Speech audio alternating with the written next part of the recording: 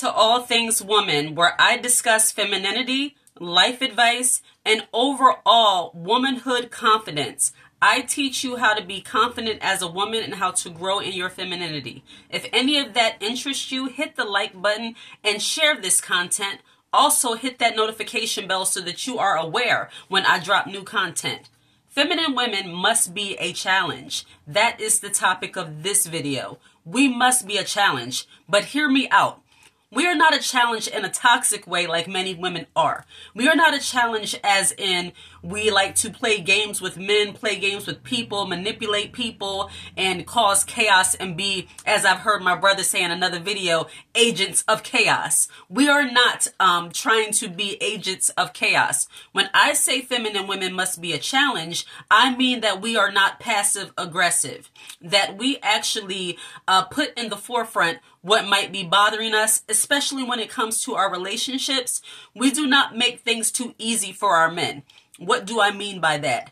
Men do not respect women, in my opinion. Men do not respect women that they can walk all over. And contrary to popular belief, being feminine does not make you a doormat. It doesn't make you a target to be used. It doesn't make you less than any other woman. Quite the opposite. When you operate in your femininity, you understand your value, you understand your worth, and there's certain things that you just will not tolerate as a woman. And because of that, some people will see you as being a challenge, and that's okay. We are all the villain in somebody's story. You can't really shape anyone's perception of you. You can only do your best to make sure that you're displaying yourself in a feminine way. However somebody else perceives that is their problem. But back to being a challenge in our relationships with our men. We don't make things too easy for them, as in we don't have it where they feel like they can just hand us anything. We have a standard. So, for example, my husband knows there's certain things that I just do not like. And it doesn't have to be anything big. He brought me home. One day he asked me, what did I want? He bought me home a frozen coffee. And I guess they didn't have oat milk. So he went ahead and let them put almond milk in it. So when he got home, I read the little ingredients list to make sure everything I wanted was in there. And I saw almond milk. And I'm like, honey, I said that I wanted oat milk, not almond milk. The old me would have been like, you know what, that's okay. You know, at least he got me a drink. I'll just drink it. This me, the me that actually wants what I want when I want it, left that drink right there and didn't care about the fact that he spent money for it. Because he knew that I wanted oat milk, not almond milk. So he decided to waste his money. I didn't waste his money. He did. Later on that day, he went to another Dunkin' Donuts and got me the correct drink. And that's okay. Some people will say, oh, you're so unappreciative, you're so ungrateful. This idea that people in general can just hand you whatever they want and you just accept it because it's the thought that counts.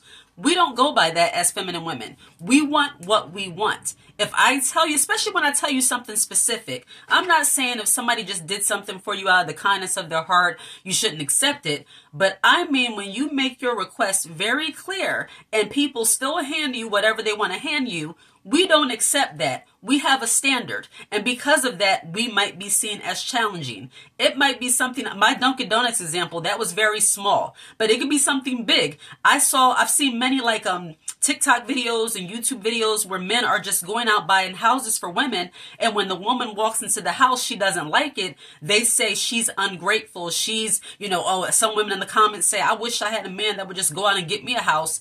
It's not the point of the man going out getting the house. It's the fact that he didn't take her opinion into consideration because he didn't feel like she needed to have a say. He just made the decision on his own.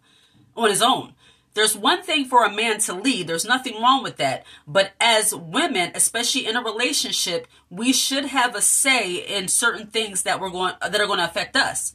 If it's something as big as a house, no doubt my husband would never think to go purchase something as big as a house, a car, without consulting me because he knows I like specific things. That's just a matter of respect, and it's a matter of, just valuing your wife's opinion. So, and because of that kind of thing, we might be seen as challenging. And it's okay. I learned a long time ago that I'm not going to spend my money for somebody to hand me whatever they want to hand me, I'm not going to just keep saying, I like this when I don't. That's one thing we don't do as feminine women. We don't say we like a certain thing when we don't.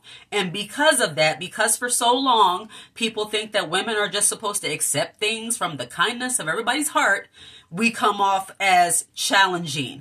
But it's okay. Even when it comes to relationship goals and boundaries and things you want to accomplish. If your man is handing you nuggets when you want a steak, let him know that. It's okay. I guarantee you, he will respect you later. When I started telling my husband, instead of getting me these little Bath and Body Works things, start getting me, actually like perfumes that I'm actually, like actual perfume, not body splashes. It's time for me to graduate. So, and I know these little things might be small, but they make a big difference because it speaks to the person that you're becoming. You no longer just accept anything. When people ask me, what do you want to eat or how does that taste? Oh, I don't really like it. It's not that good to me. And it's not because I'm setting out to hurt somebody's feelings. It's because I value what I want. So, to reiterate, feminine women, we must be a challenge. These were small examples, but it shows the character of who we're becoming. We value ourselves so much so that we don't care about hurting the feelings of other people, especially when they are trying to hand us something that we do not want. If we don't want it, we don't want it. Simple as that. And if that makes us challenging, so be it. Like and subscribe to the channel for more content and share this content.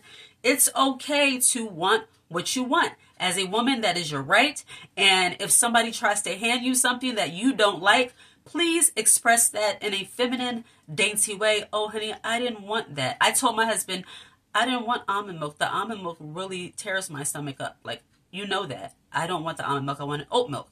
And that drink sat there on the table all day until he went and got me another one that afternoon.